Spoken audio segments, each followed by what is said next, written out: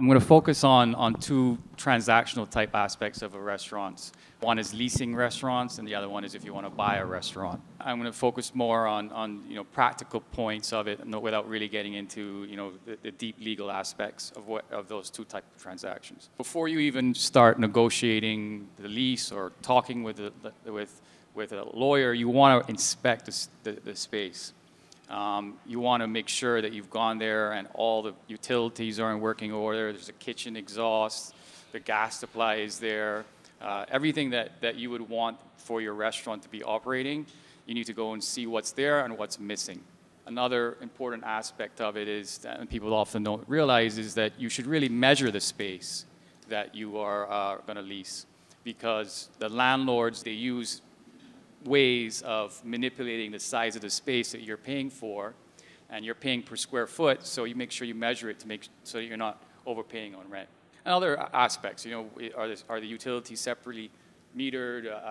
How many parking spaces do you get? All the details that you would want before you even start negotiating. Then the next step is your build out. In terms of your build out, you really need to hire an architect and a contractor, and make sure you go to the space with the contractor and the architect. Do an actual design of your build out, your layout, and specifically attach that to the lease. Because once you attach it to the lease, the landlord's approved it and you can't have a problem later on. Not only does that help you know what your build out cost is going to be, but it means that you're not going to have a problem with the landlord. If you're taking over an existing restaurant, again, you want to go and look at the space, look in the kitchen, look at the fridge, at the refrigeration, everything, storage, and make sure that it's something that's workable for you. And this is all before you even start negotiating a lease with the landlord. Once you're past that point and you're ready to start negotiating with the landlord, you want to be really careful about your repair, maintenance, and replacement obligations for any building systems. As a restaurant, if you're in a multi-tenanted building or even in a single-tenanted building, you want to make sure that you're only really responsible for maintaining equipment, and maintaining HVAC, maintaining electricity, especially if it doesn't only just serve your space. If it serves other people's space, you shouldn't have to repair and replace it. If it does, in fact, like the HVAC system only, like this HVAC system only is for this space, then you probably will have to be responsible for repairing it and replacing it. And if you're going to do that, again, you need to go and look at what's the useful life of it. Because I can't tell you how many tenants I've had go in and then their HVAC system just falls apart and they have to replace the entire thing, and that could be tens of thousands of dollars. Additional rent, is another big aspect.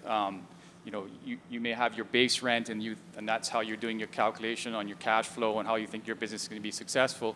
But the landlord will always have additional costs buried in the lease. There'll be CAM charges, which are common area maintenance charges. There'll be charges maybe for garbage removal. There'll be charges for electrical charges, parking. You never know, so you have to be careful what the additional rent is going to be. And make sure you take that into account when you are analyzing the business before you lease the space. And you also only want to pay for what's called your proportionate share of the increase of the common charges above a base year.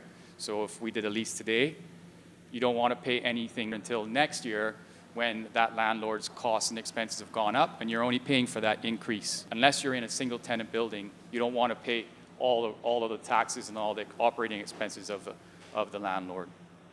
You should also have reconciliation rights, which means that you can, at the end of the year, make sure that what you're paying is the actual cost the landlord has. Approvals and zoning and permitted use, again, a very important aspect of any lease, especially if the space that you're looking at has never been used as a restaurant. So you want to make sure that the zoning, the approvals, everything that you need in order to operate are actually allow you to have that restaurant before you sign the lease. And you work with your architect and lawyers to make sure that that works. If there are any approvals you need, then it's really a good idea to make sure that the lease is actually contingent on you obtaining those approvals. Same, especially, for example, a liquor license. If you don't get a liquor license, your restaurant's not going to be successful, right? So once you sign the lease, if it doesn't have a contingency in it for the liquor license, you're screwed. Approvals are very important. You need to make sure that you have looked at them, you know what your obligations are, you know what the landlord's obligations are versus your obligations, and understand it before you sign the lease. Another big part about for restaurants is your rent abatement and landlord contribution. So if you're doing a build out of the space, make sure that you get a rent abatement for the period of time that you would be building your space out, or else you're going to be paying rent while you're building out the space and not making any money. And even if you aren't doing a build out, you should still try and ask the landlord for some sort of rent abatement, because you're going to be ramping up your business for a certain period of time. You can also ask the landlord to contribute to your build out for paying, they'll pay a certain cost of it. And you want to be clear about what the landlord's responsibilities are for building versus what your responsibilities are. People always ask, well, what the term of the lease should be and what about renewals?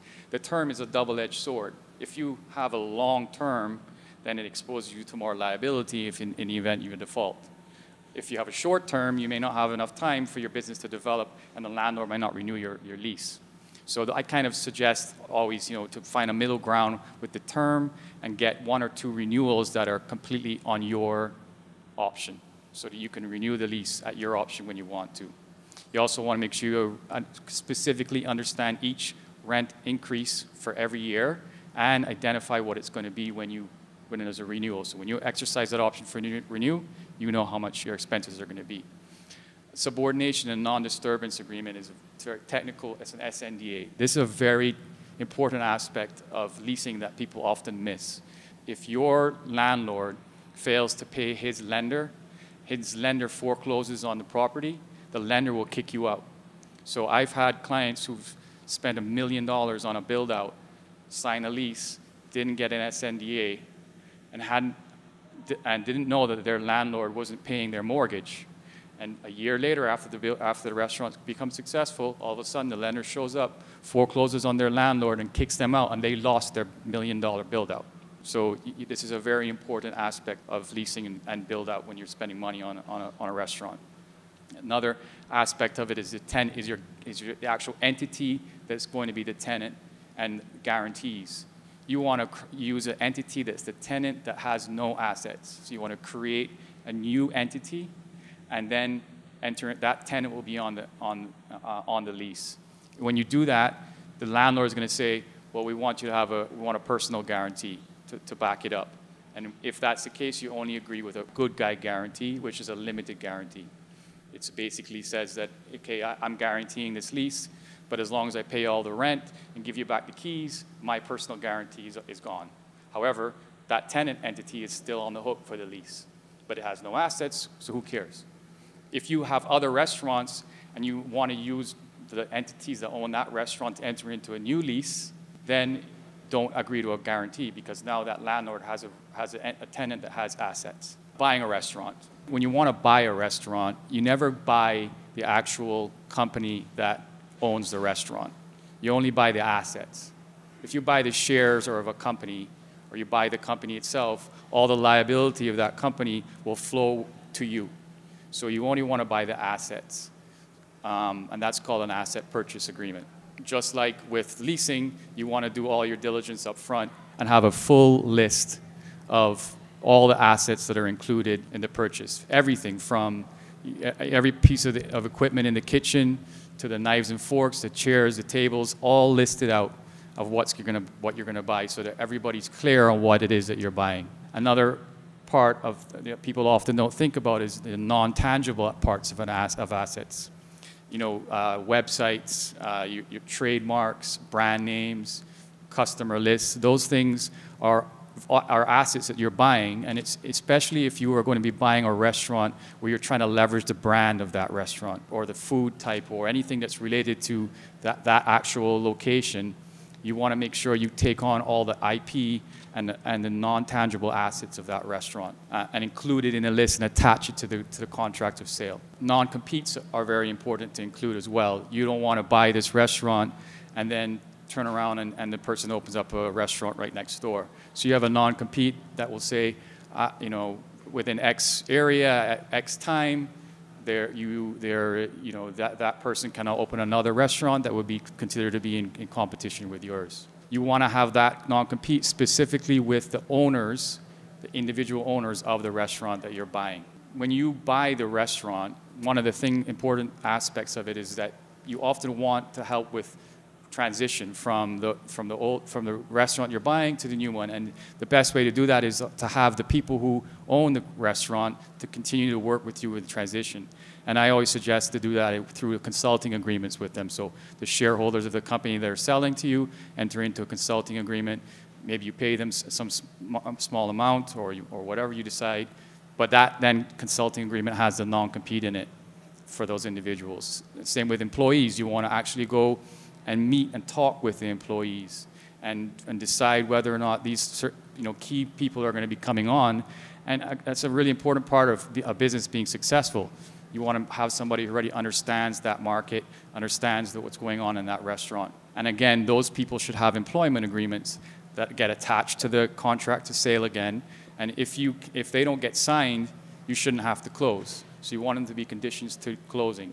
Consulting agreement, the employment agreement, the non-compete, all those things need to be done and complete at the closing or you won't do the deal. And that should be written out in the asset purchase agreement. Back to leasing, another important part is that people really don't think about the lease, the underlying lease when they're buying a restaurant. But that's a critical aspect of the deal. If you don't carefully review the lease that the restaurant location is at, you could be in big trouble. You need to look at the term, the rent, all of the different conditions that are in the lease. Because if you only have a year left on that lease, you just bought a restaurant, you can only open for a year. So what that means is that you have to end up negotiating with the landlord to amend the current lease. Or if the lease is perfect, you're going to take an assumption or an assignment of the lease. Both scenarios, you need to deal with the landlord of the seller. In order to do that, you're going to have to negotiate with that landlord. And if that landlord doesn't give you those amendments or consents, you shouldn't have to do the deal. Again, that should be a contingency in your asset purchase agreement. Same with existing contracts. If you're buying a restaurant in a market that has vendors and suppliers of locally sourced goods, you want to review all those and also get assignments of them and assume those contracts, talk to those people who are the suppliers and vendors, and get that part of the deal. You don't want to wait till after you close to start looking into these type of things. Same with zoning permits and liquor license approvals. What does the current seller have for approvals? What do you need for approvals? Can you get an assignment of their liquor license? Can you get an assignment of their certificate of occupancy? What do you need to get versus what do they have? Once you've figured that out, that again needs to be part of your obligation to close. If you can't get a liquor license or if you can't get approvals, then why would you want to close and buy the restaurant? Usually sellers understand that. They know that it's a reasonable request. Bulk sale. This is a very technical thing, but a lot of people don't know. If you buy in New York and many other states, if you buy assets from somebody, buy a restaurant, buy a business, and that seller hasn't paid their sales taxes, which in restaurants happens more often than not, you become liable for that sales tax if you don't comply with the bulk sales law. That actually upsets quite a lot of sellers because they don't realize, they don't have the conversation up front. In order to comply with it, you actually have to hold 10%, up to 10% of the purchase price in escrow until the seller gets a certificate from the state that says, yes, they have no more, they don't owe any sales tax. Once you get that certificate, which is after the closing, you release the escrow money. If you don't hold money in escrow and request for the bulk sale tax clearance certificate, and that person hasn't paid sales taxes, you're on the hook for it as a purchaser. And so it's really important to have that conversation right up front because the seller's going to be, wait a minute, I don't get 10% of why don't I get 10% of the purchase price? Same with creditors and accounts receivable, prepaid revenue, liquor and supplies. You want to carefully look at the books and records of the existing restaurant and understand what their receivables are, what their cash flow is. Also know for example, what is their liquor on hand? What other supplies do they have that are valuable that need to be adjusted when you close? So when you close, they're going to want a credit for X dollars of liquor. You're going to want a credit for receivables maybe that you're taking on. That type of stuff is very important to discuss. A financing contingency. So if you are getting a loan to buy the restaurant, again, if you don't get that loan, you're not going to want to close. So in order to protect you, you need to have a contingency in your contract saying if we don't either I get 45 days to get my loan approval, or if I don't get funding at the closing, I can walk away. And that's a hard negotiation with a seller, but if you're getting financing, it's a really important aspect. For corporate, with buying a restaurant is a little bit more complicated, because most people, when they're going to go buy a restaurant, they come to me, they have investors, they have a partner, they have other people who they're putting together to deal together to buy the restaurant. And you can't wait to organize and have that all in writing before you sign the contract to buy the restaurant, because no seller is going to say, oh, sorry, yeah, no problem, you can get out of it because you didn't raise your investors. Or you could technically have an assignment of the contract to a new entity. But at the end of the day, you want to have all your investors, all your corporate, all your everything organized before you sign the contract.